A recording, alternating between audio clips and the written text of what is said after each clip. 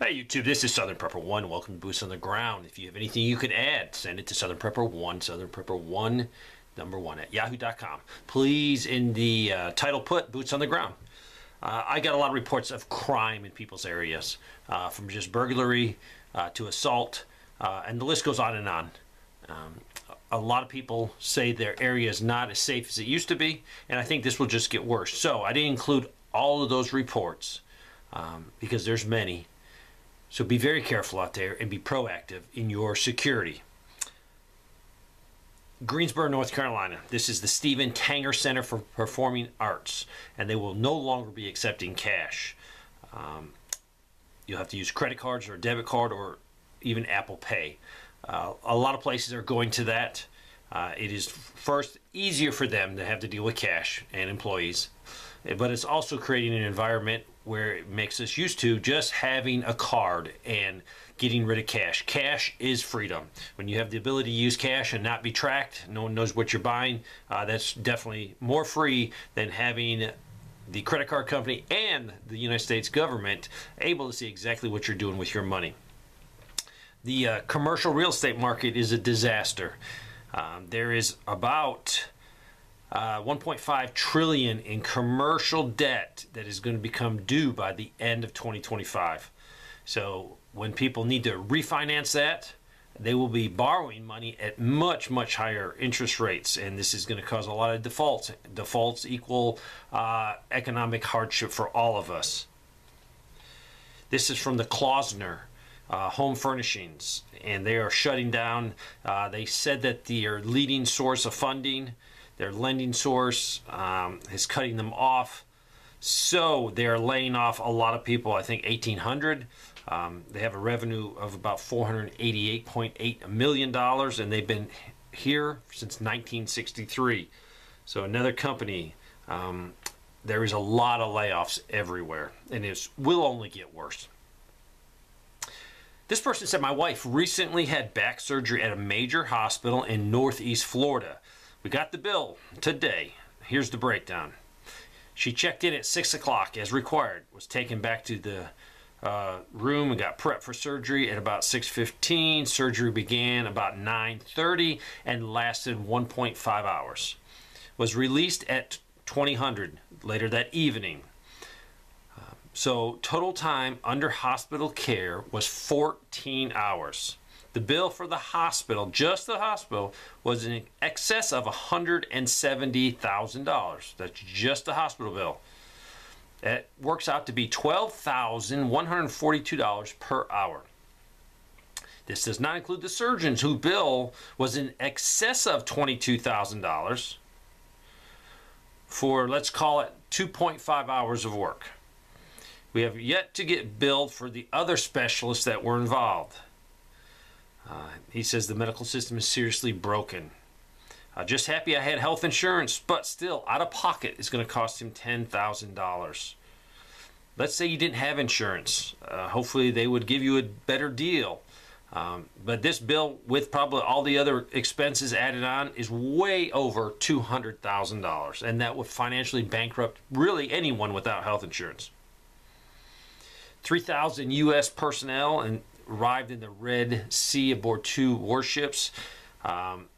These could be used to be placed on commercial tankers because the Iranians have been seizing some or attempting to seize some over the last 2 years. So this is good news for security for those tankers, but it also could cause a conflict point and a flare-up because we're there. So just another indicator that the world is not a safe place. The Federal Reserve Governor Michael Bowman warned Monday that while the U.S. has made progress in bringing down inflation, additional interest rate increases will likely be needed. So every time they raise interest rates, it does put a strain on our bond market and government bonds. It makes us pay more in interest, and that interest payment is getting insane every year. Soon we'll be paying more in interest, and we might be at that point right now, than we pay out to Social Security or we pay out to the military. I read an article $1 trillion in credit card debt that we as Americans have gotten into. $1 trillion. The problem with this is a lot of these interest rates are going sky high, 22, 23% interest. If you get into it too big, that is almost impossible to get out because your interest every month will probably be more than your monthly payment. Tyson Food is announced that they're closing 4 chicken processing plants, and this is so they can lower their cost. They're located in North Little Rock, Arkansas.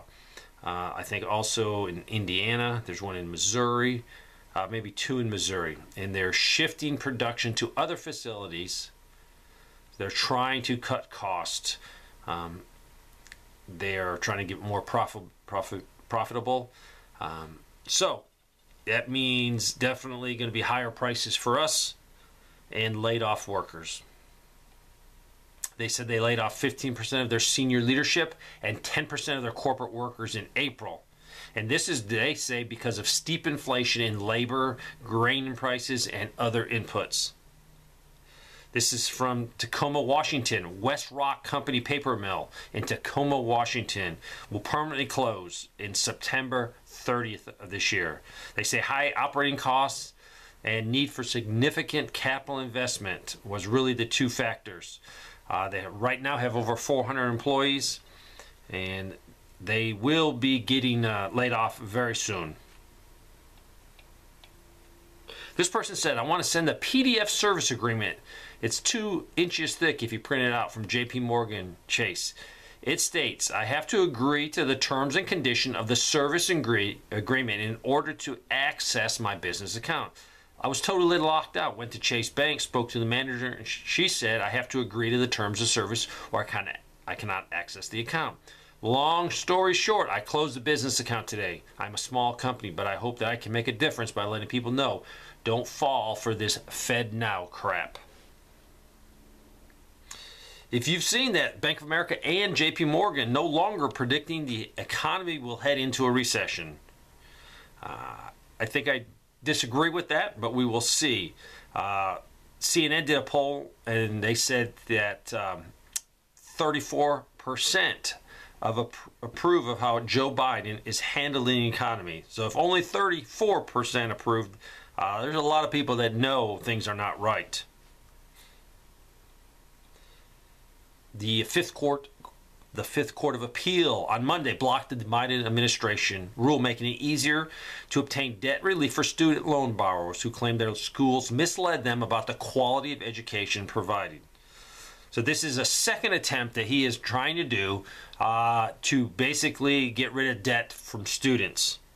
And this comes from justthenews.com. So anytime he gets rid of this debt, it's going to cost us. And his plan right there was worth $559 million. That would cost the taxpayers.